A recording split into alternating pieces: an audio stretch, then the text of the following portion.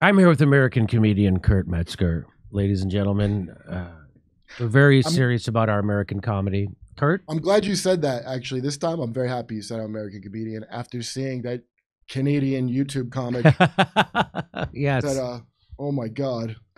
So we've often talked about how the Big Pharma owns the media. They fund like 70 to 80% of the nightly news. Across the board. That's at Fox, too. So I just wanted to show you the conflicts of interest. Just maybe, I don't know, maybe some people who consider themselves lefty critics of the government, maybe they'll pick up on some of this, maybe they won't. This is from Biospace. Scott Gottlieb joins Pfizer board weeks after departing the FDA. What? That was from July 2019. Months after Scott Gottlieb stepped down from his role as commissioner. He was the commissioner of the U.S. Food and Drug, the FDA. He then found himself back in the world of pharma as a member of Pfizer's board of directors. Are you shitting me? That's not illegal. How did I get here? What a strange trip it's been. Wow. I mean, I was the chairman of the FDA, and the next thing I know, I'm on the board of a giant pharmaceutical company I used to regulate. That happened. I bet they just did a headhunt search. And I woke up in the office and I had a series of tattoos on my body to tell me what happened. Because I found myself. Oh, there I am. I found myself back in Big Pharma. I was going to go into mowing lawns. Next thing you know, I wake up. I'm on the board of Pfizer. I got turned around over here. Before he was selected as the 23rd FDA commissioner by the White House, he served as a consultant to many companies, including Novo Nordisk, GlaxoSmithKline, and Daiichi Sankyo. Gottlieb also served on the boards of Granules Inc., Combi Matrix Corp., and Aptiv Solutions. What a better guy to be the commissioner of the FDA. A guy who's literally has a corporation growing out of his asshole. This is the guy we want as the head of our Food and Drug Administration. Okay. As a member of Pfizer's board of directors, Gottlieb will earn a cash retainer of about $150,000 a year plus stock options in the company. So that means he doesn't have to do anything. That's what a retainer means. That means he doesn't have to do anything. They just give him $150,000. You know what that is, Jimmy? That's a producer credit in Hollywood. Yes, that's right. During his 2-year tenure at the FDA, Gottlieb aggressively supported the approval of new branded drugs as well as generics. Additionally, he tackled multiple public health problems, including an opioid epidemic that has been sweeping the country in vaping. Again, the opioid epidemic was caused by the big pharma companies that he's now serving, or has always been. There has certainly been some criticism of Gottlieb's returning to the board of pharma company. You think? Has there been? This is from Biospace. There's certainly been some criticism. There's been a little bit of criticism. Sidney Wolf, the former head of Public Citizen Health Research Group and critic of Gottlieb and the FDA, called the move classic.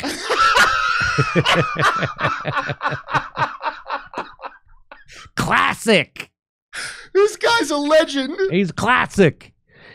Philosophically, he's returning to the ecosystem where he's most comfortable, and he'll get paid very well for it too, Wolf said, according to Stat News. So how often does this happen? This is from Science Magazine. This is from July 2018. FDA's revolving door. Companies often hire agency staffers who manage their successful drug reviews. Job changes raise a conflict of interest questions. It raises a conflict of interest questions. It raises questions. Wait, where's the conflict? I just see interest. Yes, there's just interests. Exactly. Well, this is there might be just the question. This is the textbook definition of corruption. Wait. It says science. You tell me Dr. Fauci wrote this? Oh, I don't want to criticize science. So this again, it raises the questions. No, this is the textbook definition of corruption and unethical behavior. There's another one. This is from ProPublica, which I love that name, ProPublica. FDA repays industry by rushing risky drugs to market. What? Why would they do that? As pharma companies underwrite 3/4 of the FDA's budget for scientific reviews, the agency is increasingly fast-tracking expensive drugs with significant side effects and unproven health benefits. So I'm not allowed, again, by YouTube, I'm not allowed, I'm like, so what if you're not allowed to contradict what the CDC or the FDA says about coronavirus or Fauci or the NIH? And I'm like, well, what if they're lying? I'm not allowed to contradict them if they're lying? No. But I guess they are at ProPublica. Go ahead. It's called progressive stack, Jimmy. Now, you, as a powerful male, can't punch down at Big Pharma and at the FDA. I don't never heard that term, progressive stack. Yeah, from Occupy, where they determine who's the most. Okay. That was such a bad strategy thing to do. The FDA's growing emphasis on speed has come at the urging of both patient advocacy groups and industry, which began in 1992 to contribute to the salaries of the agency's drug reviewers in exchange for time limits on reviews. No shit. So we'll give you some money if you speed up this process. So I no longer have the right to a speedy trial, but they have a right to a speedy drug review. Yes, they have a right to a speedy drug review. Maybe they should start letting you pay for speedy court procedures. Maybe that would help. Oh my God. So back to this. It says in 2017, pharma paid 75%, or $905 million of the agency's scientific review budgets for branded and generic drugs, compared to just 27% in 1993. Boy, how could that affect anything? This is from Forbes. The biopharmaceutical industry provides 75% of the FDA's drug review budget. Is this a problem? I don't know. Problem for who? Is it a problem for Big Pharma and Wall Street and the politicians that serve them? No. Is it a problem for everyone else? Yes. Except the people who also own stock in Big Pharma. So if you own stock in Big Pharma, not a problem. Your portfolio is doing very well. And if you work for Big Pharma, you're doing very well. And if you work for the media companies or being a politician who serve them and are paid by them, then that's not a problem. But it is a problem for people like me and you. Hey, look at here. The regulatory capture of the FDA. This is from the American Conservative. Even the American Conservative can see this shit. What year is this from? This is from this year, 2021. Holy shit. Even the American Conservative is... Wow. This guy who wrote this is Maxim Jacobs. He's a managing partner and director of research for North America for Edison Group, an investment research, investor relations, and consulting firm. So even this guy can tell the truth about the FDA. Look at this. He goes, this week, 3 members of an 11-member FDA advisory committee of experts resigned in protest over the FDA's approval of Aduhelm. That's for the treatment of Alzheimer's disease. These this is from June of this year. Did this get any publicity? These restrictions are extremely unusual. These resignations are extremely unusual, but in this case, understandable. Why? Well, Aduhelm, is that how you say it? Aduhelm was approved by the agency despite the fact that both pivotal trials were stopped early because they were judged to be futile. The FDA's own statistical reviewer did not support approval, and the FDA advisory committee reviewing the application voted it down overwhelmingly. These are the same motherfuckers you're trusting with all this stuff around COVID. Even all that happened. Everybody was against it at every step. What happened? Well, and additionally, in a survey conducted by Endpoint News, whose readership is heavily weighted at biopharmaceutical industry staffers and executives, over 80% considered the approval to be a bad idea. So how did that drug on June 7th, how did it get approval? Well, 2 words, regulatory capture. What's that, Jimmy? Regulatory capture is defined as when a supposedly objective regulatory agency ends up promoting the ends of the industries that they are regulating. The FDA has been captured for quite a while. That's what it means? I thought it meant when people who are smarter than you and me decide to do something. In a 2016 study published in the British Medical Journal, the majority of the FDA's hematology oncology reviewers who left the agency ended up working or consulting for the biopharmaceutical industry. No shit. Well, imagine my chagrin.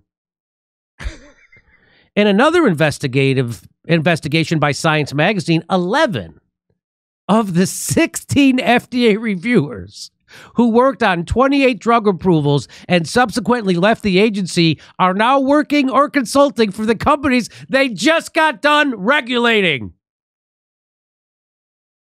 11 of the 16. Hey, regulate for the job you want, not the job you have. That's right. For example, let's give you an example. Dr. Thomas Lauren, a former director of psychiatric products for the FDA, who had a history of less than objective actions while at the agency. He left the FDA in 2012. He started a consultancy to help companies focused on psychiatric products navigate the regulator's approval process. One of these companies is AstraZeneca, maker of Seroquel.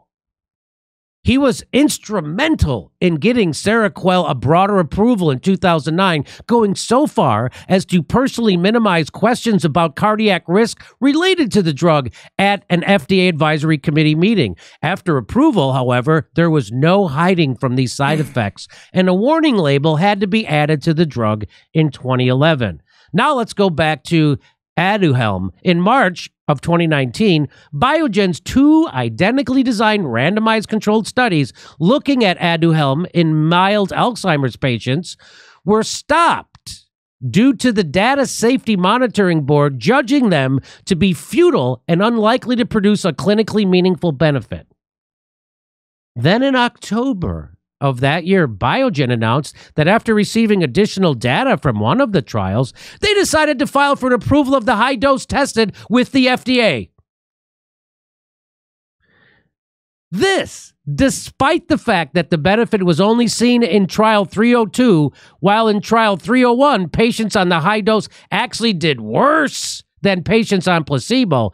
Even the pooled data, combining that from both trials, did not show a significant benefit for the high dose. After Biogen made the decision to move forward, the company then went to work on the narrative. At the Clinical Trials on Alzheimer's Disease Conference in December 2019, during a session to discuss the data, no skeptics or even statisticians were given a platform to speak. Additionally, no open question and answer segment was allowed, and all microphones were removed from around the room. This was highly unusual, especially given that question and answer sessions are the rule at a medical conference. Even more shocking was that Biogen and the FDA released joint briefing documents for the meeting of the FDA Advisory Committee, a panel of experts convened prior to a drug's approval, to discuss the safety and efficacy of the drug. In my 22 years looking at the biotechnology sector, I don't remember this ever happening. Typically, the FDA has one set of briefing documents where they discuss the data from their point of view, and the company has a different set. Despite this questionable degree of collaboration, if not collusion, the meeting did not go well for Biogen. The FDA statistician at the meeting, Dr. Tristan Massey, concluded that the evidence was conflicting and that approval might actually negatively impact the development of more effective treatments. The advisory committee shared his view, and on the question and on the key question regarding whether trial 302 provided evidence of effectiveness of the drug, not a single committee member voted yes, and 10 voted no. 1 abstained. A pretty overwhelmingly negative response to this frickin' drug.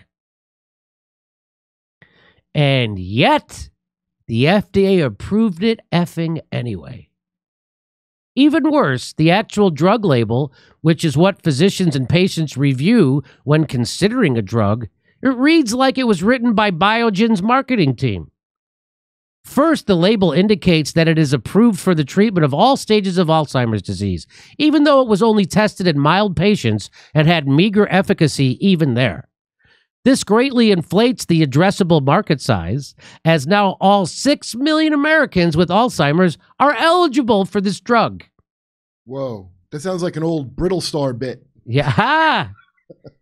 Given the company decided to price the drug well ahead of any projections at $56,000 per patient per year, this drug could be a real budget buster. They set a fair price, but the Clinical and Economic Review Institute said a fair price would be around $2,500 to $8,300, but they still wanted to charge $56,000 because they're good people over at Big Pharma. Wait, per pill or per year? Per year. Per year. Per person per year. Oh, that's quite a jump. Oh, my God. Yes. Yes, that's quite a jump. And this 6 million patient estimate only includes people over the age of 65, hence they will be covered by Medicare, specifically Medicare Part B, as is an infusion. In 2019, total spending by Medicare Part B was $37 billion. If just 15% of patients with Alzheimer's decided to go on Aduhelm, that would equal $50 billion in spending. Why did the FDA do all of this? Besides the usual incentives for post-FDA careers, because they're going to get a frickin' job at a big pharma place after they leave the FDA. Also, there were likely political considerations at work. Like what? Well, less than 2 weeks prior to the approval, President Joe Biden said that if we don't do something about Alzheimer's in America, every single hospital bed will be occupied in the next 15 years with an Alzheimer's patient. Again, fear-mongering. That's what Big Pharma does. Guess which 2020 candidate was the largest recipient of campaign funds by a large margin from Biogen and affiliated parties? Well, that would be Joe Biden, the guy who just scared the shit out of you. He got $76,241. Biogen also significantly increased their lobbying ahead of the FDA decision, which, with 2020 being a record year and 2021 being a record first quarter. I have a lot of respect for the FDA, and I think the vast majority of reviewers are looking to do the right thing, but the system is broken, and there needs to be more firewalls to insulate the FDA from manipulation. In 2006, a 2006 survey of FDA scientists indicated that 18.4% of them had been asked for non-scientific reasons to inappropriately exclude or alter technical information or their conclusions in an FDA scientific document. I have to imagine a similar survey wouldn't show any better results today. I'm going to guess much, much worse. So, okay. Kurt, how surprised are you at all this? Well, I took a positive is that at least he still has his respect for the FDA intact. Wasn't that nice? It did. I'm glad he didn't lose his religion. He still loves this FDA, which is completely corrupted. Isn't that great? Wow. I was giggling a lot, and then it just got real. It's like you can't. Each part is worse than the last part as you go on. And if you question those same criminal motherfuckers, you're immediately branded an anti-science, anti-vaxxer. You're a real prick. And a prick. And if you don't want to do what they say, you're an anti-science, anti-vaxxer, and a real prick. That's those people. Yeah, you're a vaccinated anti-vaxxer, the worst kind. Like a black white supremacist. Yeah. So again, I don't know what other YouTube shows you're watching, but I'm guaranteeing the one you're watching aren't giving you a critique of fucking Big Pharma, of Fauci, of the NIH, of the FDA, of the 100% corrupt country we're living in, and the corporate capture of our regulatory agencies. And they're not giving you any critique on anything of the vaccine rollout, of anything Fauci's saying, Joe Biden, they're not doing any of that. Why is it that why is it that this comedian and Russell Brand, he's also a comedian, are the only two prominent people on YouTube that consider themselves left that are doing this? Of course, Max Blumenthal. Why is that? What are they? Because they're all a bunch of fucking nutless wonders. They're all a bunch of fucking nutless wonders. They're going to tell you to vote for these same criminals that gave you this situation. They're going to do it, and they're going to never stop doing it. Why? I'm telling you why. They're fucking nutless wonders. That is why. I got to go on stage every night as a comedian and stick my chin out and get it kicked in by 100 drunks. So that's why I have a little more nuts than those fucking pukes that you're also watching. But in fairness, those drunks are more reasonable, kind-hearted people than your average Twitter, social media comedian. You can reason with a comedy audience. Yeah. You can't reason with Twitter people who are in the Democratic Party cult. There's no reasoning with those people.